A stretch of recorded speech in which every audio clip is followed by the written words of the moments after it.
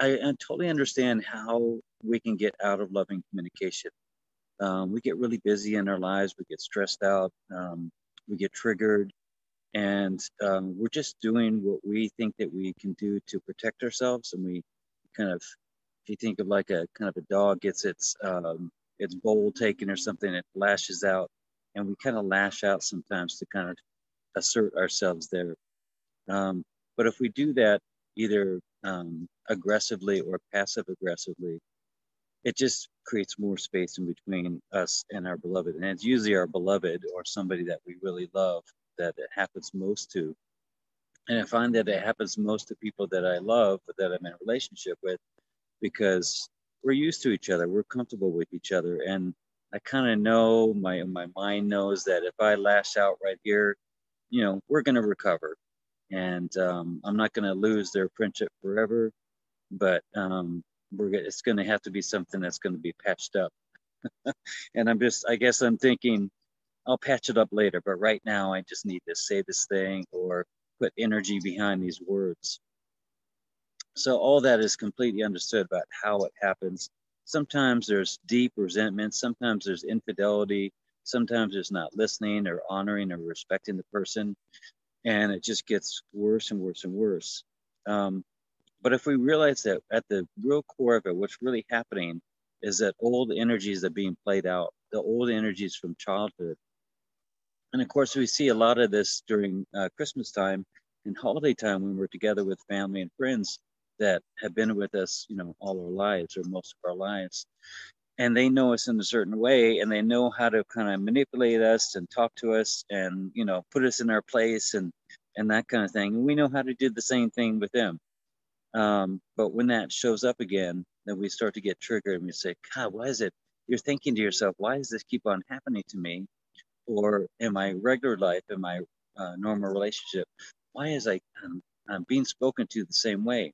Well, what I've seen what happens is if you're used to being controlled or suppressed in your childhood by your family members, your parents, or your siblings, you get used to that. And it's kind of like you go into your relationship saying, watch, this is going to happen again. And I'm going to be on the lookout for it to assert myself in a even stronger way. So it's kind of like you know how you do with your brother and sister, and you assert yourself in a certain way, and then you get into a relationship and you go, okay, this person I can do something with because they don't have so much control over me as my sibling did.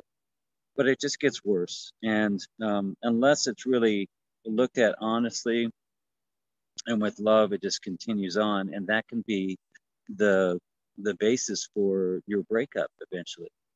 So what I've learned from to how to restore into loving communication is when I start to feel myself getting into that place of a little bit of energy, a little bit of spitefulness or resentment, or saying things with not without love.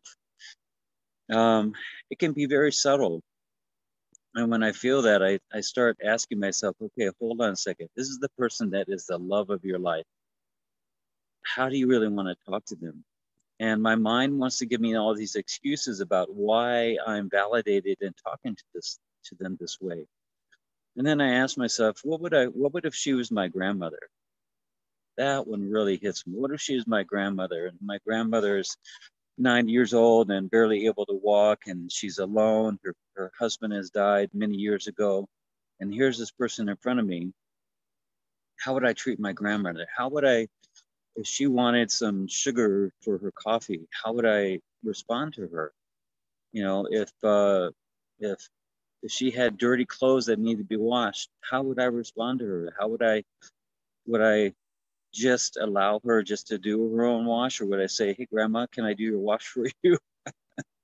Let me take those dishes from you? Let me do this for you. How are you feeling?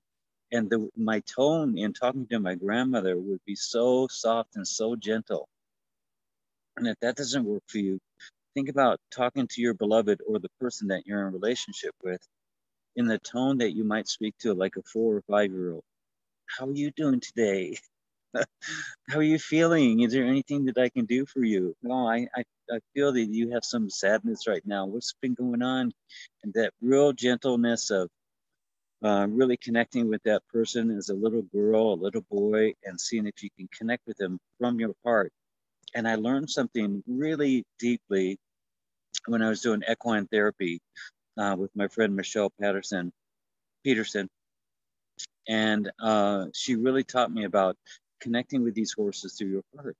And I tried to do whatever I could, through telepathy and mind control and, being a nice guy and all that stuff. And it never worked until I got into my heart and connected my heart with the horse's heart. And you can really feel the difference when you actually do connect your heart with a horse's heart or with anybody's heart.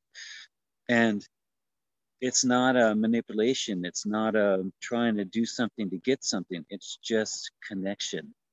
And when we can do that with our partner, with our love interests, and connect that way and restore that, because that connection that person needs is actually what we need. Think about all the times that you struck out against somebody and energetically, bashed someone or just wasn't in your loving presence. What you're doing and what they're needing from you is what you need from you. And the way that I kind of keep on enforcing that and reinforcing that is to listen to my mind, and it's trying to manipulate me to do something that my heart doesn't really want to do.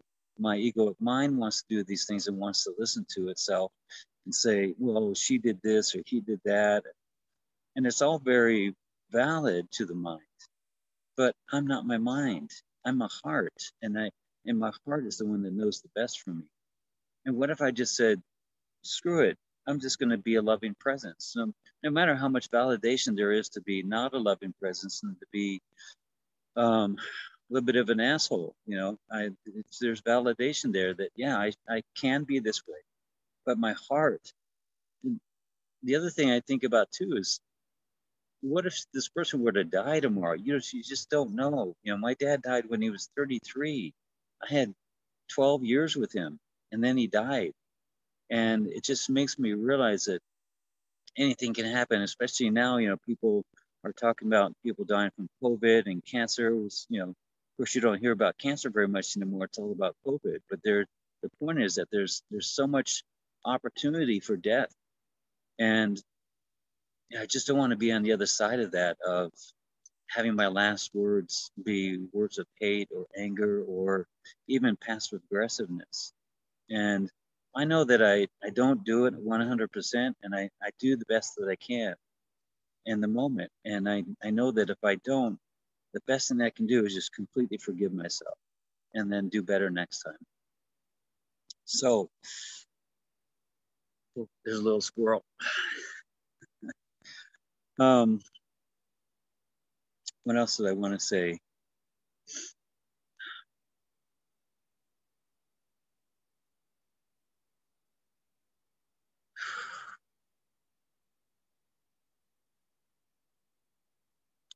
Well, the other part of it is recognize that what's going on right now is not about what's happening right now. It's all about what you brought into the relationship. Whatever theme is going on about what you're getting pissed off or triggered about is not about what's happening now. It's about what you brought into the relationship. And there's a certain theme. And again, I'll say this again. So said it so many times. My theme was guilt and obligation and feeling insignificant, underappreciated, and unacknowledged. And that's way past history.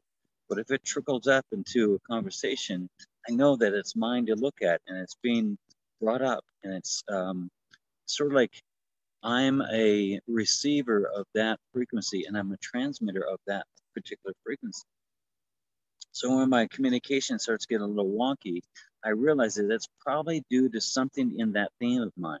It's probably having to do with that something was said or done or not done or not said. Who knows what happened? But somehow I felt an energy that brought up that same frequency. So the best thing that I can do is to restore myself back to love and presence and realize that I'm not really here. I'm all consciousness having this experience, and what I'm feeling right now is this theme.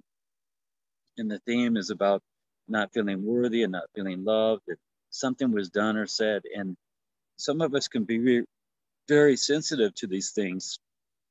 that the most innocuous thing can be said, or again, not even said. That something wasn't said is the trigger. So just realizing that, it's whatever you're feeling, whatever energy that is not of this loving presence is something for you to look at. And it's not about the other person. So imagine that the other person is here to bring you back into loving presence. Before you die, before you leave this earth, they're going to bring up whatever is not of loving presence. And however you react that is not of that loving presence is going to be brought up so that you can look at it and release it. So imagine what a gift that is for any person that triggers you in that way, that you start to move away from loving communication, that they're showing you, hey, here's something that brings you away from loving communication. So again, the practical things is just to realize yourself, is to be more aware of your responses and your reactions. So moving from total reaction from the egoic mind into a loving response. And I know it sounds really simple and easy, but it is simple, maybe not so easy, but it is a practice of just coming out of reaction and being in more presence and realizing what it is that you were reacting to. What was the thing that you felt? What were you believing was true in that moment? And then coming back to loving presence, and then speaking to that person like they're your grandmother, they're like they're your little daughter, you're a little baby, or if it's Jesus Christ or Muhammad or the Buddha sitting there right in front of you, how would you speak to them? And could it be that Jesus, Buddha, Muhammad, any one of those is in that body?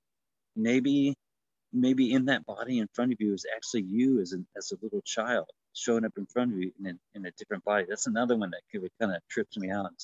Maybe this person in front of me is actually me, and I need to give me what me really needs. just a little something there to blow your mind. I hope you had a wonderful holiday, or continuing to have a wonderful holiday. Hanukkah, Kwanzaa, Christmas, whatever your flavor is. I love you. Thank you. Bless you. Have a most wonderful day and a fantastic new year. Bye-bye.